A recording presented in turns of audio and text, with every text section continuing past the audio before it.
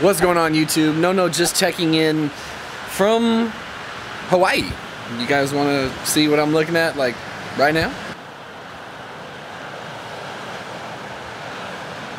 First time ever coming to Hawaii, and this trip has been beautiful, amazing, slightly overwhelming, but important. Can't help but be a little bit reflective. I just wanted to do a quick little update with you guys, just let you know I'm here for those of you who might be curious.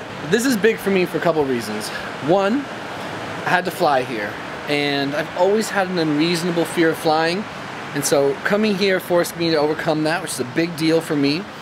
This is my first major trip since having my mental breakdown a few years ago, and that fact wasn't lost on me either. So it's pretty special that I can be in a place where I can come here and be with my wife and try to be in the moment and have a good time.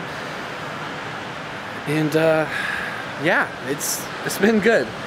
I've mostly stayed in the present. I've mostly felt this is really cool, and I'm hopeful, you know, for myself and for other people who, like me, who struggle with mood, that we can not only overcome, but we can eventually thrive, and there are opportunities and there are experiences yet to be had. And you know, I'm living it right now. I guess I could show you guys the hotel room. My favorite part about the room is that we get to wake up to this. We get to wake up to this view. We can just look outside and see the ocean, hear the waves crashing. Pretty incredible. And then here's that ginormous king-size bed. It's got me rethinking the queen-size bed. I think I might need to go ahead and get that upgrade though. Got a TV, but we're not really watching it. Bathroom's pretty dope. I guess I can show you guys that. His and hers.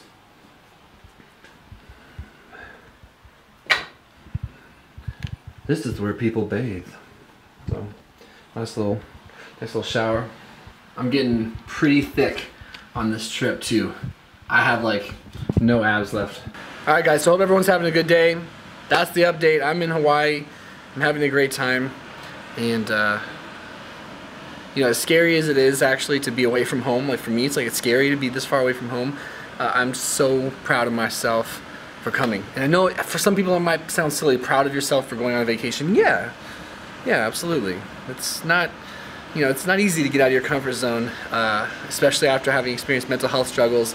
You really rely upon your schedule and your routine, and I'm breaking it, but I'm breaking it with my best friend, my wife. She's a safety net for me, and I'm choosing to live life anyway, and put myself out there. So that's the update, and we'll see you guys in the next video. Peace.